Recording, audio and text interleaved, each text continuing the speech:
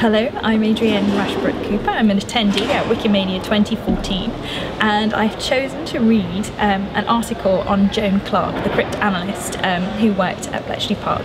She was also a mathematician. I chose the article because it's always useful and interesting to highlight the contribution women, especially British women, have made in the history of computing, and Bletchley Park is an interest of mine. Joan Clarke, MBE, 1917 to 1996, was an English cryptanalyst who worked as a codebreaker at Bletchley Park during World War II. Her early years. Joan Clarke was born on the 24th of June 1917 in West Norwood, London. She attended Dulwich High School and went on to gain a double first in mathematics at Newnham College, Cambridge. In June 1940, she was recruited by the Government Code and Cipher School to work at Bletchley Park. She worked in the section known as Hut 8 and quickly became one of the practitioners of Banburismus, a cryptanalytic process developed by Alan Turing, which reduced the needs for bombs. Hugh Alexander, head of Hut 8 from 1943 to 1944, described her as one of the best Banburists in the section. She became deputy head of Hut 8 in 1944. Clarke and fellow codebreaker Alan Turing became very good friends at Bletchley Park.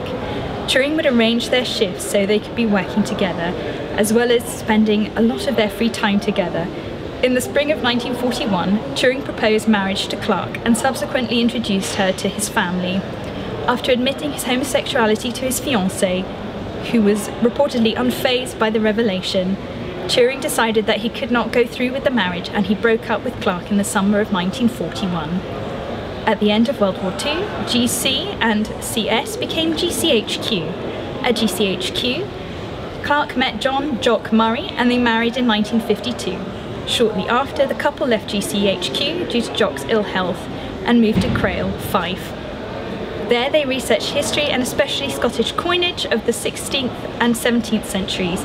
They returned to GCHQ in 1962, Jock retiring in 1971 and Joan in 1977. In 1986, following Jock's death, Joan moved to Headington near Oxford, where she continued her research into coinage. In the 1980s, she also assisted historians studying wartime codebreaking at Bletchley Park. However, because of continuing secrecy amongst cryptanalysts, a full extent of her accomplishment remains unknown. Clarke was awarded an MBE in 1947.